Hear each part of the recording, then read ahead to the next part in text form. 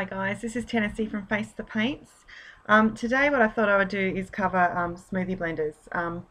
This is one of the very first ones that I had and they are fantastic, but you can get some that don't last as long, and also if you haven't had them before you're probably not quite sure how to use them properly, I guess, so that they're taken care of well. Now this is one of the original Silly Farm ones, but they now stock these ones with the pink handles, so they're quite a bit longer.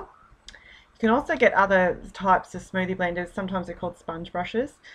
There's one around that's a bit more elongated in the head and it doesn't last. I don't know what brand it is, but it's really not good. So if you've ever had one of those, you will not like smoothie blenders because they always seem to split. So basically what you have on the inside is a piece of plastic that is into the ferrule, and then you have this piece of sponge that covers it. Now if you break that plastic, your smoothie blender is pretty much no good to you. So I always hold my finger on my smoothie blender when I'm loading it, when I'm washing it, whatever.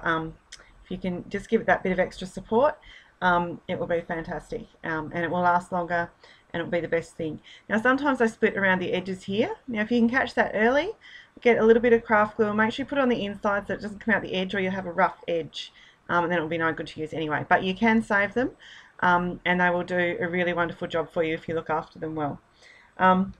Now here I have some white StarBlend which I have repotted into a wolf container. So I'll just show you, but basically, as I said, put your finger on here, you rub it really quite well, load it well. If you take the time to load it well, it will love you. Just put the extra dust off. Okay, so I'm just going to do this. Alright, it's pretty good coverage. You know, obviously it's matte, you know, it's not shiny like your face paint is when you put it on.